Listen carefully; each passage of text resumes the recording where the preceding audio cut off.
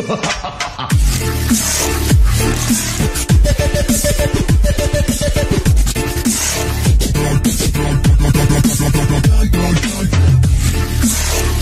this point, we have all heard the story of the unfortunate police brutality that happened to the victim, George Floyd. We know about the officer that put his knee on the back of the neck of that individual, and we all know the 3 other officers that were complicit in the event that went down. And I think it was almost universally agreed upon that most people across all political spectrums found this specific event to be abhorrent. But I have seen, as of recent, people starting to make defenses towards the officers, and I think a part of that is seeing a reaction seeing a lot of the riots and looting that has been going on. Although I would suspect that a small fraction of people actually agree with the cop, there is always going to be a certain section of people that are bootlickers. But we all know what happened with George Floyd. There is no excuse. It doesn't matter the past that person who allegedly used a fake $20 bill. It doesn't matter if he was a delinquent in his childhood or if he had been to jail multiple times. He was wrongfully killed in a horrific way. Asphyxiation is... I wouldn't wish that upon anybody. There are worse ways to die, but being killed by somebody else is absolutely horrible. Being murdered by somebody is absolutely horrible. But this video isn't about that. It is about the non-stop, consistent excuses made for rioters and looters. I've seen so many Facebook friends of mine, so many political pundits justifying looting because somebody died. Wouldn't you be pissed off too if your color was being targeted by the police? That's how they frame it. And they'll say something like, somebody got killed by the police, somebody was murdered, and your concern is about the Walmart? Oh, Christ. If your concern is about the Walmart... I should have screenshotted these examples, but this isn't the point. This is just me getting my thoughts out.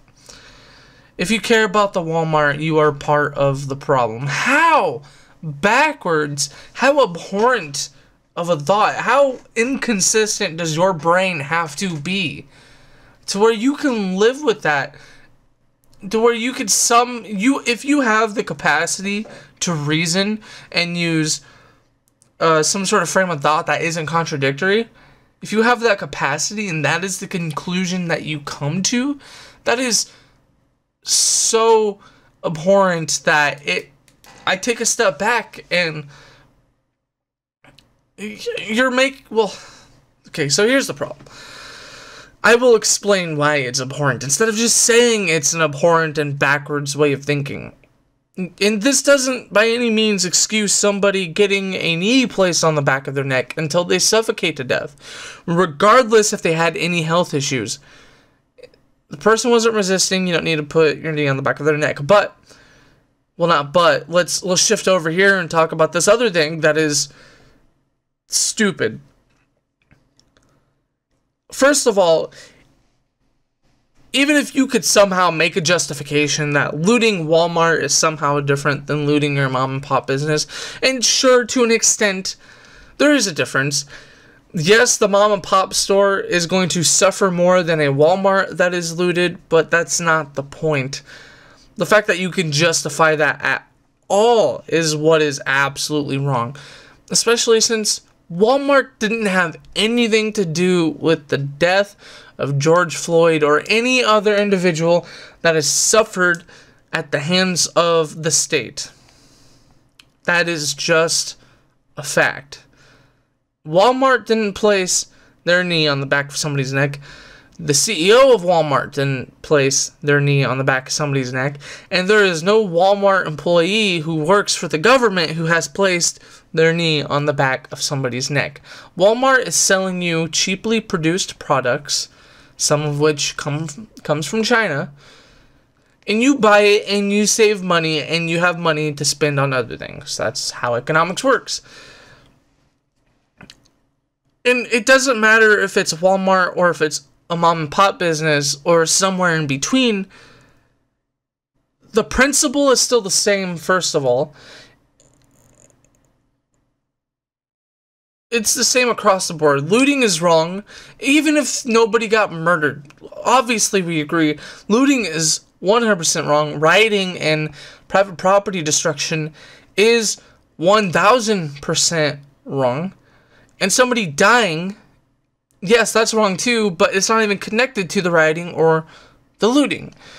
Which, to me, in my mind, I just can't make any sort of excuse that would come close to justifying the looting that has been excused. And it's amazing to me that anybody out there could make that justification. Not only that, but there's another excuse that is being thrown around by people who are making excuses for rioters and looters.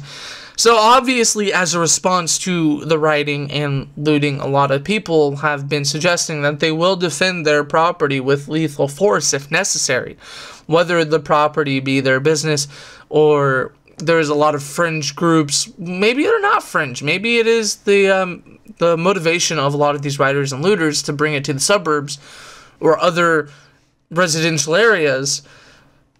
A lot of people have been saying, hey, if you do that, we have guns and we will defend ourselves. And there's a lot of people advocating shooting looters on sight if they show up. And you have people out there who are making an excuse or who are asking this question thinking they're being deep.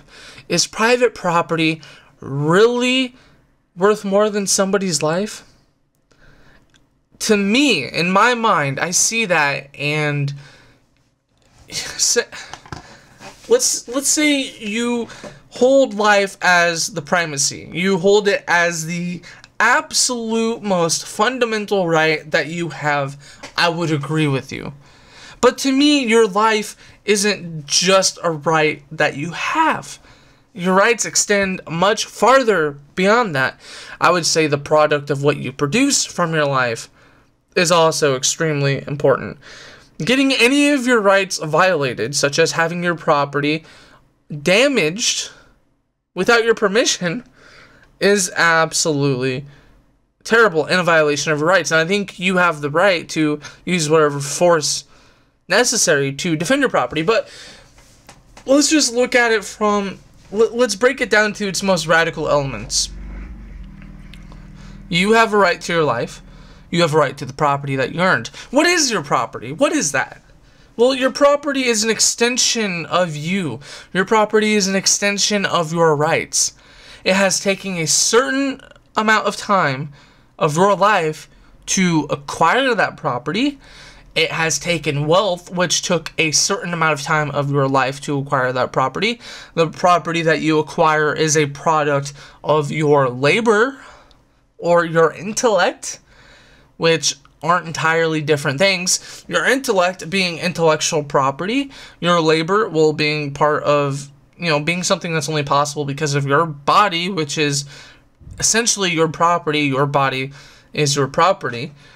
Therefore, private property, in some cases, is worth more than your life if you are using your life to put somebody else's property at risk.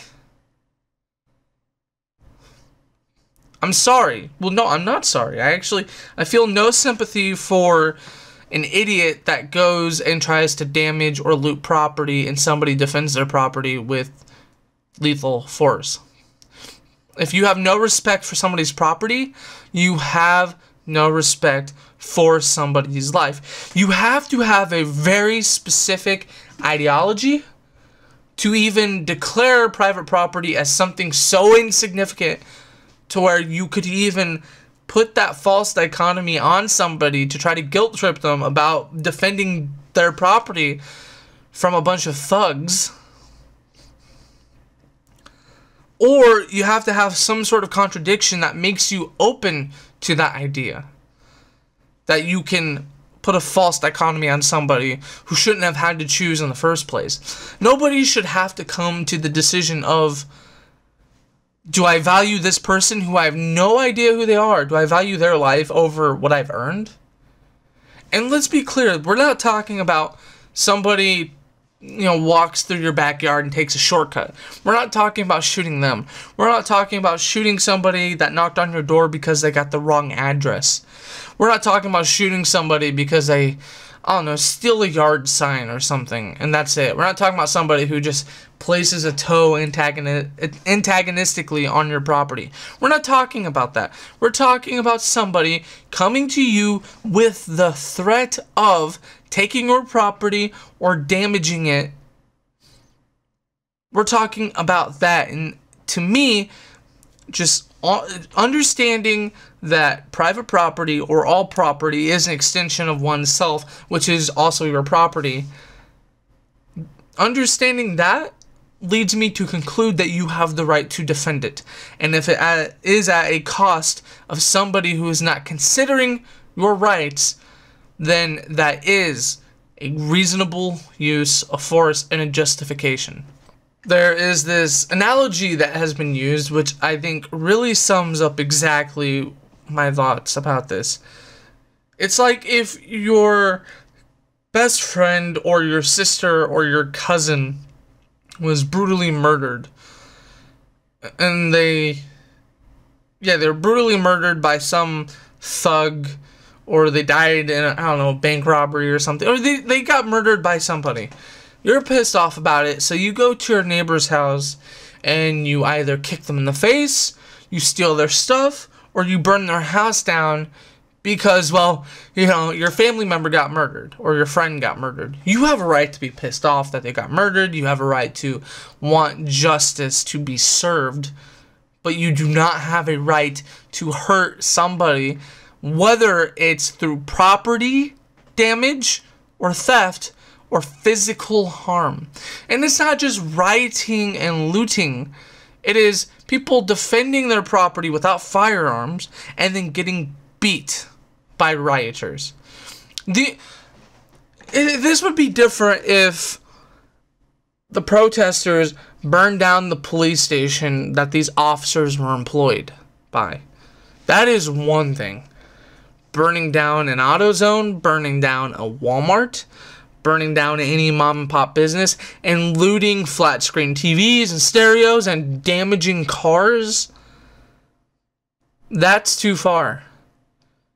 That's unjustifiable, and there's nothing you can do to justify it unless you are living with conceptual contradictions and you have not thoroughly thought out any of the morals that you believe in, and you have no sort of consistent, I would say, metaphysics.